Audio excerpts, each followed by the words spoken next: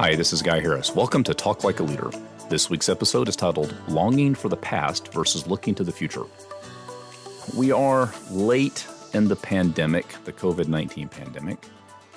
I'm not a public health expert. I'm not able to declare the end of the pandemic. I can just say that what I observe is that many businesses are moving in the direction of operating without a lot of the pandemic-induced, pandemic-driven restrictions that we had for the better part of 2 years. And early in the pandemic period, something like 40% of people were able to transition from working in an office or physical location type setting to working remotely, working from home, working via computer, whatever you want to call it. And that 40% number doesn't include every type of business that was affected by pandemic shutdowns. Some businesses shut down entirely. Not only did they not come to an office or a physical location, they didn't work at all. So the 40% number, to the best of my understanding, applies only to those people who worked remotely, which means that an even bigger number of people were affected by some kind of shutdown, restriction, or otherwise limited in their ability to work or location they could work. Basically, that says a lot of people. Now, I don't think this is news to anyone, as everybody lived through this together. The issue, though, is that as we come to the end of that period, and I'm not a public health expert, I am not going to declare the end of the pandemic. Not my place, not my expertise. I am going to say that what I observe to be happening in the economy in general, in businesses in general, is that we're moving towards the end of that period. I don't know if we're actually at the end of it or just moving that direction, but we're moving that direction. More and more people are working in their offices. More and more people are coming back to places that they weren't able to go to during the height of the pandemic. The number of people that are strictly working from home is reducing. We're seeing changes to where there's maybe hybrid work environments. All kinds of things have resulted from the pandemic period that are a little different from pre-pandemic. And we're moving in the direction where daily life resembles pre-pandemic a bit more than it did, say, in April of 2020. All that to say that what tends to happen, or what I'm hearing happen in some of my interactions with leaders in workshops and in coaching conversations, is this thread of thought that basically says, when are we going to get back to normal? Or when is it going to be like it was before the pandemic? When will my team start operating like it did before the pandemic? So there's this backward-focused looking at how we were 2 years ago compared to how we are now, and a bit of a longing to return to that kind of dynamic.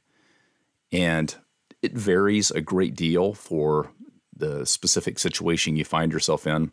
So I can't get to specifics of a specific situation necessarily. I'm addressing a pattern I see in a lot of supervisors, particularly frontline supervisors, who are dealing with teams that basically just don't function the way they did 2 years ago. There are differences in interaction between teammates. There are differences in level of the phrase I've heard used as commitment to work or enthusiasm for work. All kinds of differences today compared to 2 or a little over 2 years ago at this point, because of the changes that happened rapidly at first, and then gradually we had more and more changes as restrictions lifted or changed or shift. Period of 2 years where there have been lots and lots of changes that impact a number of things about people's work life, personal life, expectations, so many things. And that gets exhausting for leaders. I get it. It gets exhausting, and hoping for relief is a completely normal emotional response to the situation. And that hoping for relief leads to the question, when will it get back to where we were? When will it get back to, quote, normal? And I think we have to confront that the short answer, the real answer is never. It's not going to go back to like it was 2 years ago. It can't. There have been simply too many changes, too many differences today that were not present 2 years ago or 2.5 years ago, that drive a lot of the dynamics we see in the workplace and how people interact and what people's expectations are.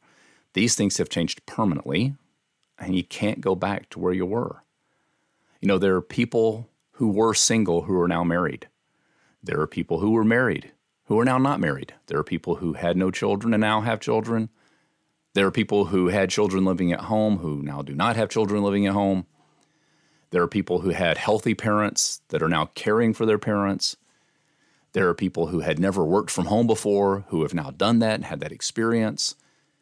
There are people who were once uncomfortable with video calls and webinar platforms and meeting platforms, and now they're video call masters and very comfortable on Zoom and Microsoft Teams and GoToMeeting and all the various different platforms we can use for remote meetings. The list actually goes on bigger than that. Just pointing out a few things that direct us to recognize that people's expectations about what the work contract looks like has changed. What is or is not possible in terms of doing work has changed. Expectations around that have changed. People's life experiences have changed. Their home environment has changed.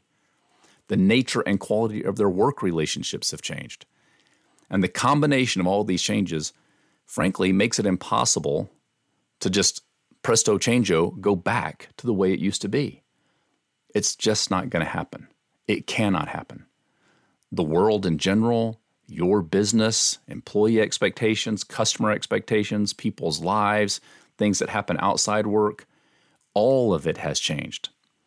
The challenge is that as we move from shutdown, which forces people to work remotely, to more openness that allows the opportunity for either hybrid or work in the office or work in the physical location type situations, it puts all of these changes on the table almost simultaneously, and it becomes a daunting task to navigate it, which means that we look back in the past to what we view very favorably because, one, we're separated from it in time, and two, there's a little bit of a tendency to look at the past through rose-colored glasses, and three, it seems to have felt better at the time, or we remember it better.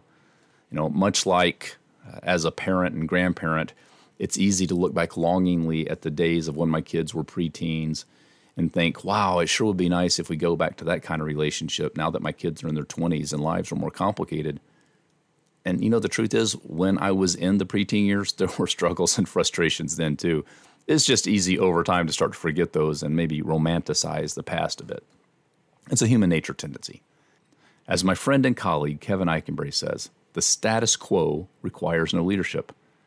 And the point behind that is, as leaders, it is not our job to maintain the status quo. It is not our job to keep things the same. It is actually our job to lead into, point towards, help our teams move into the future. And the reality is that technology will continue to change. Our life situations will change. Our experiences will change. Business needs will change. Business environment will change. Legal requirements will change. It will continue to be so. And our hope lies in focusing on where we're going rather than longing for what was in the past. So we want to look to the future, not long for the past, so that we can lead our teams in a successful way. Not striving to recreate what was, but instead to create a better future. Now, if you find yourself longing for and hoping for the team the way it was before the pandemic, I get it. It's normal. It's human nature. I would encourage you, though, that rather than try to recreate the past and wish that it would come back, spend more time envisioning and driving for a better future, thinking about how you can take what you have and improve it in the future rather than can take what you have and drive it back to the past. If you do that, your team will perform better, you will feel more optimistic and energized, and you will feel more hopeful about what you need to do as a leader. So if you can look to the future rather than long for the past, you can talk like a leader. This has been the Talk Like a Leader podcast. You can listen to this show every week wherever you get your podcast. If you haven't, be sure to subscribe so you never miss an episode. I'm Guy Harris, and thanks for listening.